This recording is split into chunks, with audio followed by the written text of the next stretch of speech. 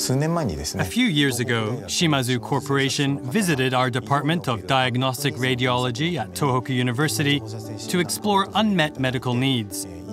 We have successfully collaborated on the diagnostic and treatment of primary aldosteronism, which Tohoku University has been focusing on, with Shimazu's strength in mass spectrometry and imaging technology.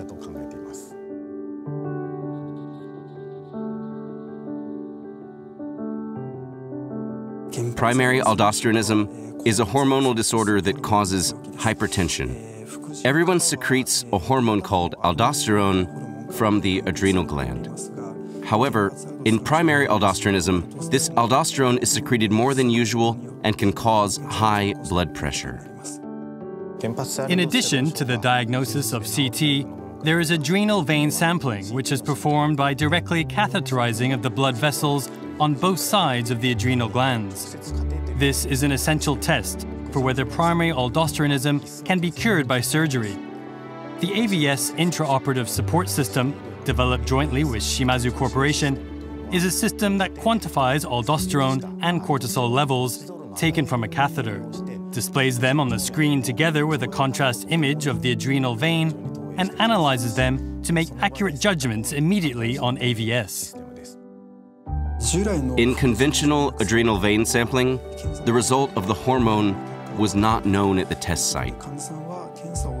Therefore, there was a time lag that patients had to wait several days for the results to come out after the test. On the other hand, by combining mass spectrometry and catheterization, the results can be obtained during the time of catheterization and can be very accurate. It will be extremely valuable for patients to be able to start testing, diagnosis, and treatment with one visit to the doctor. In addition, although the diagnosis is accurate if we use a microcatheter to perform a super-selective sampling of the adrenal gland, taking samples from more than 10 blood vessels, in some cases close to 20, there is a risk of misinterpretation.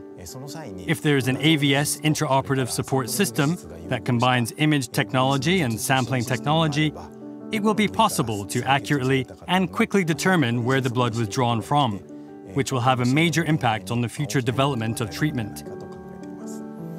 We radiologists, especially those who are intervening, want to cure this primary aldosteronism without surgery.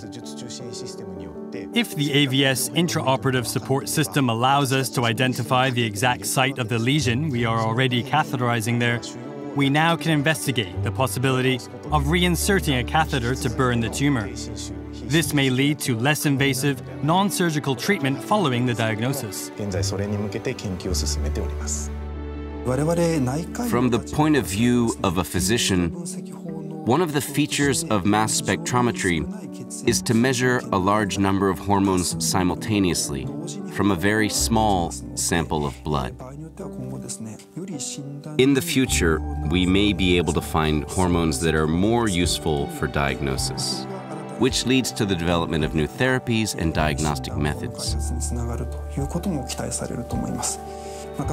In addition, this sampling test may be used in the same way for various endocrine diseases, not only for adrenal glands, so I think it's highly expected that this benefit will be extended to other endocrine diseases.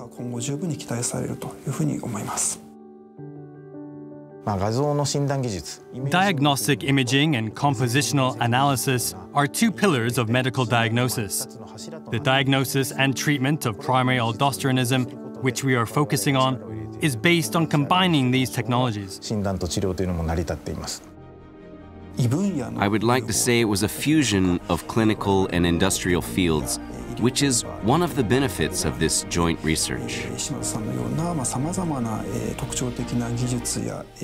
I have realized the possibilities to provide new and better diagnostic and treatment methods for patients by collaborating with companies such as Shimazu, which has developed various unique technologies.